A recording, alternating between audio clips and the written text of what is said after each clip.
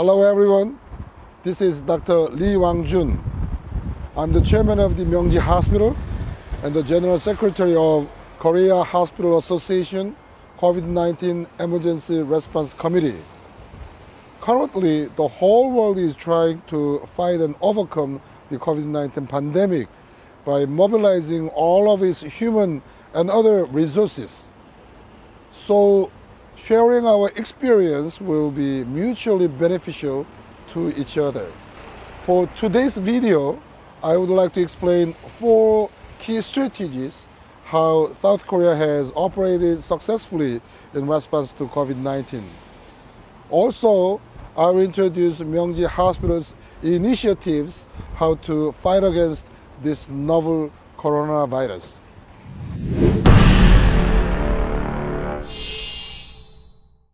First of all, I will introduce the epidemiological situation in Korea. In Korea, the first confirmed case of COVID-19 was reported on January 20th, 2020. This bar chart shows the trend to April 6th. The number of total confirmed patients totals 10,284. Among them, 6,598 were discharged after recovery and 186 died. Up to this point, the percentage of the patients who were fully recovered is around 64%, and the mortality rate is 1.8%. This is the chart that shows the epidemiologic curve in Korea. The following are the 2 epidemic curves that represent the 2 different ways of COVID-19 spreading. The green curve illustrates Daegu and North Gyeongsang province area, where the primary outbreak happened due to a new Christian sect called the Shincheonji Church. This accounts for more than 50.4% of the total confirmed cases. The red curve displays the Seoul metro region, which also includes the Incheon city, and Gyeonggi province. Next, we are going to look at the epidemiological characteristics in Korea. The epidemiological characteristics in Korea were very distinctive and different from those in China. In Korea, more women than men were affected with COVID-19, and the largest affected group is people in their 20s. This statistic is very unique and is due to the Shincheonji group. Most of the 20s were the worshippers of this church. Besides the Shincheonji group, South Korea also witnessed that fatality increases with the people in older age, similar to the epidemiological characteristics in China. Based on the updated information, the mortality rate is around 19.78% for people in their 80s.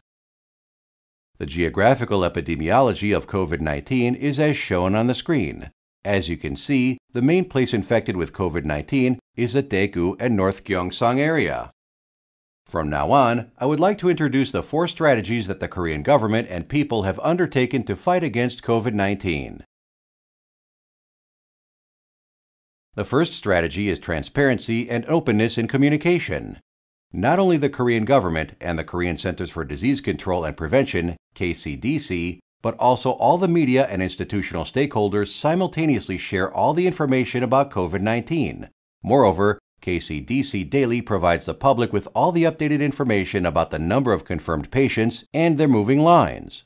For that reason, we had more control over the situation instead of being mired in confusion and doubts. Unlike the MERS outbreak that happened in Korea in 2015, we were able to take steps immediately against the COVID-19 outbreak. That is, the very dramatic change of the government as well as the public, which minimized the casualties. Also, the Korean government did not close down any cities, even during the period when Daegu and North Gyeongsang area was at the peak of the outbreak. We did not lock down any airports either. The international entry has been opened from the beginning of the outbreak till now. Moreover, Korea simultaneously followed 2-track strategies, the containment policy and the mitigation policy. We have started the containment policy just after the first infection in China last December to isolate the patients who showed positive and to prevent any secondary and tertiary transmission. Mitigation policy, also known as social distancing, was introduced to alleviate the peak of outbreak and contain it within our capacity. Right after the outbreak at Daegu and North Gyeongsang area, the Korean government started the social distancing campaign and decided to close all the schools, recommended to avoid any gatherings and work from home, and so on.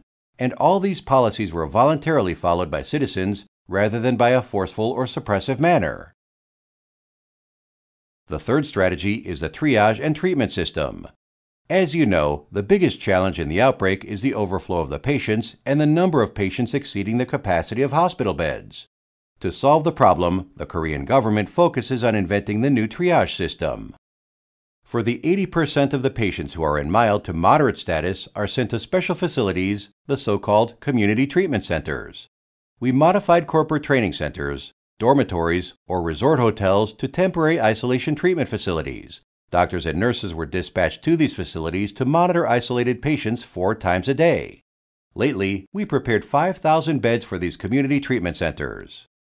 And the second tier of the triage is the public community hospitals. We emptied these public community hospitals to receive COVID-19 patients, especially moderate to severe status patients, up to 1,000 beds.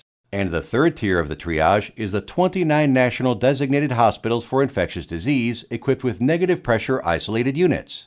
The other 30 tertiary care hospitals joined to receive critical patients. We have prepared around 500 negative pressure isolated units for critical care. The last and fourth strategy is extensive screening and fast tracking. In the battle with COVID-19 until now, the only weapon has been the diagnostic kits because we have no therapeutic drugs or vaccines so far. KCDC and Korean biotech companies shared information and developed test kits. These medical kits have been widely available since early February. The second point of extensive screening is to maximize the number of people tested with increasing efficiency. To ensure that, Korea developed drive-through and walk-through test centers as the fast and quick way to detect COVID-19. Last but not least, the third point is to utilize laboratory capacity. Aside from KCDC laboratories, Korea has more than 100 hospital labs, as well as commercial labs working around the clock to test the samples. All in all, the daily testing capacity is around 20,000 samples. As such, preemptive and quick diagnosis testing was crucial in Korea to minimize the COVID-19 casualties and death rate. From now on, I want to introduce how Myongji Hospital has been responding to this shocking virus, COVID-19. The Korean government has designated Myongji Hospital as a control hospital for infectious diseases and disasters since 2014. We established 12 negative pressure isolated units. Among them, 5 units are in ICU, 3 units are in the emergency center, and 4 units are in the general ward. We started to prepare for this COVID-19 pandemic right after the first patient was reported in China. Since the third patient with COVID-19 in Korea was transferred to our hospital, we started the big battle, not against the virus itself, but the fear and phobia about COVID-19.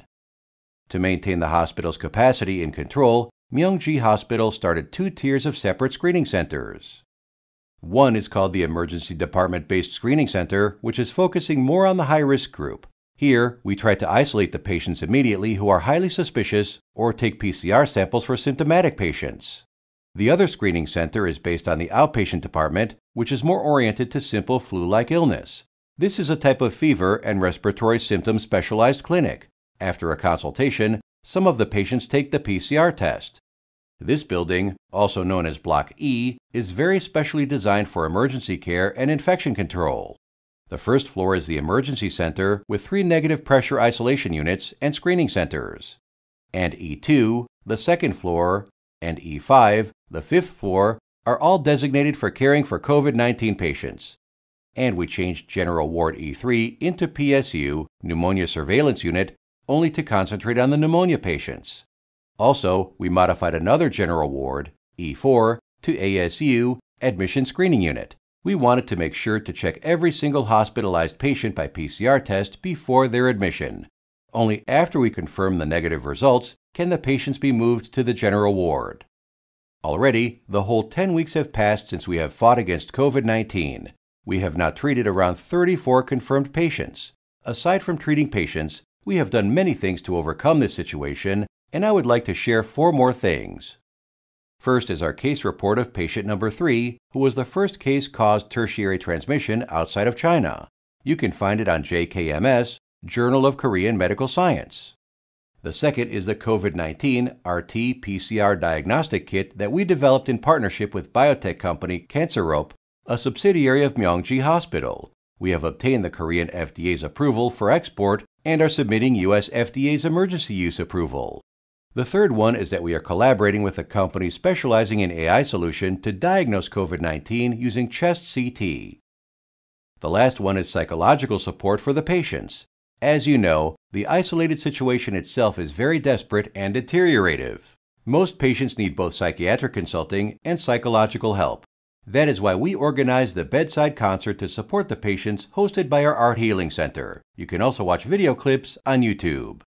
So this is how Korea and Myongji Hospital have been dealing with COVID-19. People all over the world are fighting against this unpredicted infectious disease. To defeat this invisible enemy, we should cooperate and collaborate in global solidarity. Surely I believe we will win together eventually. Thank you.